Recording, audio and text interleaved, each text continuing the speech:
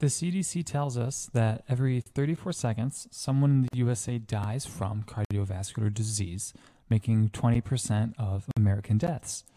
Those lucky enough to survive the ordeal through PCI or CABG often go from taking no medications to lots of medications as factors leading to and implicated in heart disease like smoking, diabetes, hypertension are discovered while inpatient and require treatment. After a STEMI, meds include dual antiplatelet therapy, statin, a beta blocker, an ACE inhibitor, and that's not even counting any associated comorbidities like type 2 diabetes or heart failure, each with their own set of 2 to 4 meds. We know from previous trials that statins in both patients with low CVD risk as well as those with intermediate CVD risk decrease the incidence of cardiovascular disease-related events, heart-related death, CVAs, MIs. And we also know that the SPRINT trial showed that aggressive blood pressure control under 120 mmHgs in high-risk CVD patients decreases cardiovascular outcomes and increases overall survival. When we send these people to the resident clinic, the new PCP now has a patient with a zillion new meds who doesn't always want to deal with them. Similarly, empires, here the Holy Roman Empire after the Treaty of Westphalia, has the issue of a zillion different people linguistically, culturally, geographically, and historically, and doesn't really know what's going on. The purpose of today's, this is Journal Club, will be to talk about the trends of consolidation, both medically and politically, as we go from an age of empires to the rise of nations, and in both cases, secure combination states. The 30 Years' War had defined the past 30 years in Europe, and the wars of religion had defined the past 100 years since the 95 Theses. The Holy Roman Empire, each in bigger quotes than the last, is much like the medications we have coming out of the hospital. You have statins and Austrians over here, with beta blockers and the Spanish Netherlands over there. Bohemia is hanging out with the ACE inhibitors, aspirins in Trento, and P2Y12 inhibitors down in Lorraine. It's too much to keep track of. All these pills, like the people in the Holy Roman Empire, don't know each other. They're all separated more than geographically, and it's a mess. Empires are gigantic political and geographic units, usually under the command of one person, where the subjects between various components have no relation to each other, except usually through conquest. See Austria-Hungary prior to the unpleasantness in the Balkans. Just as how an empire is ruled by one person, usually, much like patience, sometimes you get lucky and you'll have someone who considers all the players. Just as how for every Otto the Great who's able to get everyone involved, you may have a patient who's able to take all his meds. You may also get a Francis II and a patient who lets it all come crashing down. Although the fall of empires would take its biggest hit at the end of the First World War, the transition of the continent from a hodgepodge of empire to structured nations can be mirrored by the transition from the post-MI hodgepodge of meds to the polypill. Polypills have been around for over 20 years. We use them for things like HIV and hepatitis C. Usually it's to increase adherence, since you absolutely want your patients with HIV to take their meds. Docs were tired of having patients with repeat heart attacks from non-adherence. So on the back of several other trials, the SECURE trial was launched to try and make things less convoluted and more simplistic.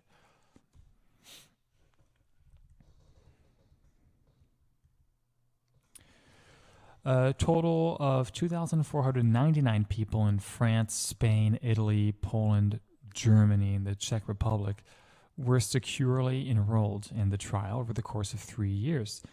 And for those of you who are fans of Svante Pääbo, Nobel Prize in Medicine winner this year, 2022, for his work on genomes of archaeological sites. The study population is Y chromosome haplogroups R1b and R1a primarily. The trial, unlike previous trials with polypills, looked not at primary prevention but secondary prevention, so the unfortunate had already occurred. The inclusion criteria: patients with who had had a type 1 MI within 6 months and were either 75 or at least 65 with one or more of the following risk factors: diabetes, CKD, previous MI with PCI cabbage, or CVA. The exclusion criteria were those on oral anticoagulation, severe heart failure, renal or liver disease, AFib or any unresolved arrhythmia, or those living in a nursing home. The distinction is important as it implies a certain functional status that we may not see in our population. You will also note that this is our first case so far doing these things based in only in Europe, which will have different demographics than the folks at home here. Though still some similarities, as we can kind of see. You got a bunch of people here with diabetes. You got smokers. They're hypertensive. Some of them have angina. So with these similarities, and similarly empires and of course nations also have exclusion and inclusion criteria. Being a political rather than a social unit, the only inclusion criteria for empire tends to be conquest, and exclusion criteria is not conquered. Compare that to a nation defined by a people with several unifying factors who usually decide to live together, though not necessarily within a political boundary, a state.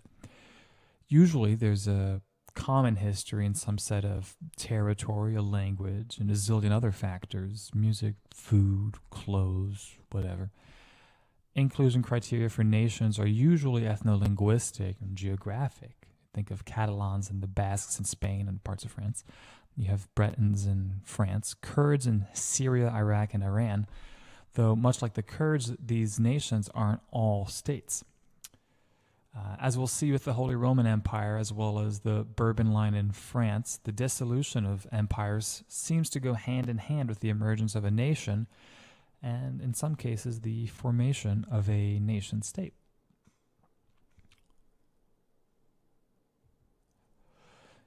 People in the trial were divided into either standard of care per the European cardiology norms, or the polypill, with the remaining standard of care being left. The polypill had aspirin, 100 milligrams, atorvastatin, 40 milligrams, unless they were choosing to take a different dose or a different type of statin, and either 2.5, 5, or 10 milligrams of ramipril that would be ramped up every 3 weeks as tolerated, with a follow-up essentially every 6 months. Originally set as a non-inferiority trial, the idea was that if the hazard ratio had an upper bound on the 97.5% confidence interval of less than 1.37, it would be seen as non-inferior, meaning that when you look at your confidence interval, if the upper bound of the relative rate of the primary outcomes was less than 1.373, you could say it was non-inferior. The study was powered at 90% to reject inferiority, which is above the usual 80% mark. If this was found to be positive, the study would have a power of 78% to detect superiority. It was not blinded, unlike the Holy Roman Empire, blinded by its own success. The polypill distribution is shown here, which had the plurality of people taking 2.5 milligrams of ramipril, which was also mirrored in the usual treatment arm, with most people taking ramipril, and the plurality in that group taking ramipril 2.5 milligrams. The 4,457 people in an arm of 819 is a typo. It's probably 458, since the 457 otherwise, with these other two numbers here, do not add up to 819. You will notice that in the besides aspirin, statin, and ACE inhibitor meds in both groups, 94 to 95% of the people are taking a non-aspirin antiplatelet agent, which is close to 100. I'm not sure why it's not 100, since the 2015, 2017, and 2020 European Society of Cardiology guidelines recommend dual antiplatelet therapy in all their releases during the time of the trial, but it might have something to do with an inability to take DAPT, or since it's throughout quite a few centers and countries, access may vary. The 19th century saw the eventual dissolution of the Holy Roman Empire at the hands of Napoleon, and from it a fierce sense of national unity in a series of several countries that exist today: Luxembourg, Belgium, Netherlands, Italy, and with time, Austria, Hungary, the Czech Republic, and Slovakia. Just like the trial, with the consolidation of variables, the large territories consolidated, most notably with Garibaldi in Italy in his red shirts, starting in 1848, a great year for revolutions. After years of being part of various empires, including the Holy Roman Empire, Bonapartist France again, and then Habsburg again, Garibaldi's red shirts galvanized the region from the Alps to Sicily, though not without severe resistance, but would eventually unite the country we know today as Italy, famous for its pasta and aggressive fashion. It's a strange example of a nation-state at first, as each region had its own dialect, though all had a shared history in a very specific area, and certainly did not like being under non-Italian rule. So what are we looking at? The primary outcome was a composite of cardiovascular death, non-fatal type 1 MIs, non-fatal ischemic strokes, or urgent coronary revascularization. Secondary outcomes were divided into key and not key. Key outcomes were like the primary outcomes, but the composite of non-fatal type 1 MI, non-fatal ischemic stroke, and cardiovascular disease was without need for revascularization. Non-key secondary outcomes included LDL and blood pressure, both systolic and diastolic, as well as deaths of any kind. Notable characteristics were, a majority of them were current or former smokers, and over 40% had diabetes. The BMI in most of these people was 27, and the systolic blood pressure was 129, which is similar to the systolic blood pressure and BMI of a lot of people who fought in World War I, which really kind of marked the end of empires as they were traditionally constructed. Not long after, Britain and France would lose their colonial possessions, and in mainland Europe, Austria-Hungary was completely decimated, and the Ottomans completed their several hundred-year decay. Out of the rubble, we have Russia losing, you can see all this stuff right here, Finland, Poland, Latvia, Lithuania, Estonia, and the dissolution of Austria-Hungary leading to Austria-Hungary, and the creation of Yugoslavia, which will eventually prove disastrous. You also have Czechoslovakia. So, among the 2,466 evaluable patients, the incidence of primary outcome events was significantly lower in the Polypill group than in the usual care group. This was mainly a pooled effect, with the greatest non-pooled contribution coming from a statistically significant decrease in cardiovascular death, though with a decrease in non-fatal ACS, ischemic stroke, and revascularization all present, but not statistically significant. The rest of the deaths are listed right here. COVID, of course, playing a role, as it seems to have done in 2020. LDL levels as well as blood pressures were measured in addition to an assessment of medication adherence, which was presumed to be the impetus behind any improvements. The LDL in the Polypill and usual care group from baseline to 24 months was 85 and 83, going to 64 and 65, respectively. Systolic blood pressures went from a median of 130 to, interestingly enough, 135 in both groups. Kind of bizarre. The diastolic blood pressure story was pretty similar in that there was no differences in the median values prior to and at 24 months of therapy between the groups, 70 and 75 mmHgs, as we can see. Looking at satisfaction, people seem to be happier on the Polypill, but again, it wasn't blinded, but it would be hard to do so considering how you're taking 2 fewer pills. And most importantly, how about compliance? Great success. People were statistically significantly more compliant with the medication regimen when it was less hassling. Here's a good summary graph. It's important to note that the number needed to treat here is 31.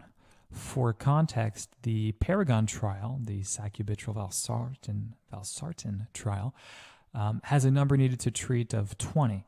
And the SPRINT trial, the aggressive blood pressure control to reduce cardiovascular mortality, is 62. So just as how you would control your patient's blood pressure, you might want to consider even more strongly giving them combo pills, given that number needed to treat. So this combination was pretty successful, and that's the way people usually feel about nation states. Nation states, certainly in the Western sense, have a fun set of rules that make them interesting. One, there was an idea of citizenship where the law is legitimized by the people who have to follow it, who in turn have a say in what laws are made. This is usually different from the ideas of empire where you are a subject, not so much a citizen. Two is nationality, where any sort of tribal, ethnic, religious affiliations are mitigated by a commonality shared by all people, and that they inhabit the same land and consent to living side by side, despite what may be wild differences, which is great for stability because you can't just go killing your neighbors for being different, a la Hotel Rwanda. And number three, a political body with the ability to maintain order, which is interesting because of the implication that not all nations are states, secondary to internal chaos or lack of military or political strength. The United States is the most successful example of a nation state. John Jay, part of the Madison-Hamilton-Jay trio from the Federalist Papers, notes in Federalist 2, quote, one connected country to one united people, descended from the same ancestors, speaking the same language, professing the same religion, attached to the same principles of government, very similar in their manners and customs. End quote. This is actually found part of the manuscript. The actual quote is not in this little section here. It'd be above it, but I don't think they found that one. But just as how people and populations change over time, what makes us united in the United States changes over time. Look no further than the 2000 census, as well as a more recent breakdown spanning 11 pages of origins of people in the United States. It's definitely e pluribus unum.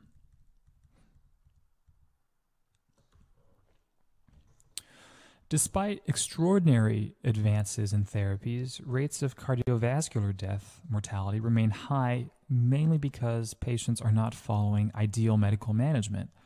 Guidelines that have been established have been estimated to account for maybe half of the 50% reduction in mortality from coronary artery disease in the past 20 years.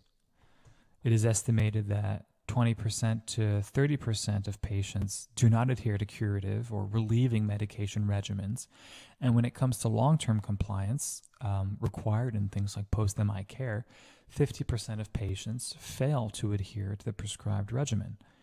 In the European Union, where this study was done, there are 194,500 deaths a year due to non-adherence to prescribed medications, and that slightly less, unfortunately, results in 125 billion euros annually, which is wild, considering this problem is magnified in the wealthier countries where access to healthcare is pretty high. So it's pretty applicable.